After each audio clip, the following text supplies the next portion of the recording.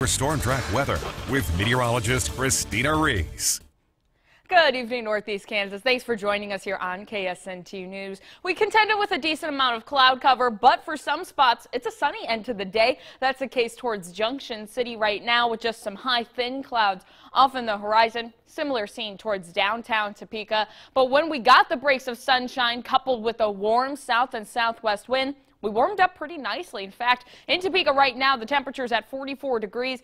But even with that warm south wind at 8 miles per hour, it is enough to make it feel slightly cooler out there with a wind chill of 40 degrees for the capital city right now. Across the board, for the most part, just some high, thin clouds grazing parts of northeast Kansas. But we will start to see those clouds thicken up later on tonight, and a little bit of rain will push through as well as parts of this system clips us. All of this snow pushing off of the Dakotas right now will continue off to the east. It's really some of these lingering rain showers that are starting to pop up more so in Nebraska that will give us a slight rain chance for tonight. But we're talking mainly late evening into the overnight hours. Notice the time here is at midnight. A few passing showers for some of our northern areas. This sinks off to the southeast. By the time many of us wake up tomorrow morning, this is cleared out and the cold front follows with it. But if we have enough lingering moisture, a stray flurry or two can't be ruled out. No snow accumulation expected out of that, though. And we'll deal with a mix of sun and clouds throughout the course of Monday once again as well.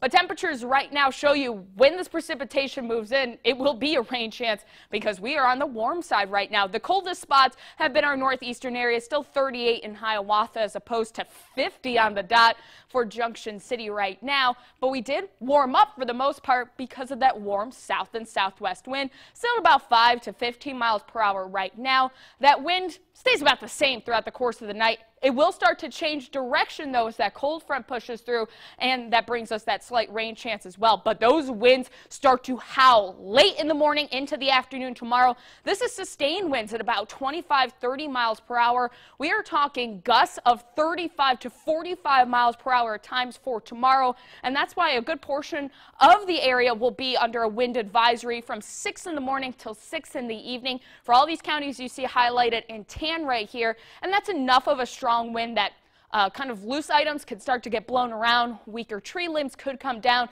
and especially travel from west to east on open roadways could be a little bit difficult as well. So keep that in mind. But even as those winds start to settle down, we get that Arctic blast to finally push in. For tomorrow morning, 20s and 30s will be the warmest part of the day as temperatures start to crash. Afternoon, teens and 20s, and even for Tuesday morning, some spots could get as low as the single digits.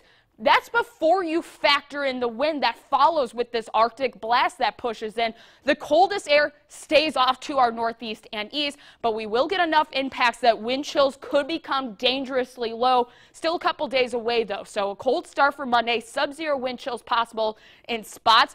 Even as we get into Tuesday, feeling like single digits and teens and 20s for the most part on Tuesday as well. But for Wednesday, this will be the really brunt of it. We are talking wind chills anywhere from 10 to 25 degrees below zero at that point. But here's a look at your extended day forecast. We will be dry for the most part. A couple additional snow chances possibly late for our southern areas on Thursday, but we do warm up heading into next weekend.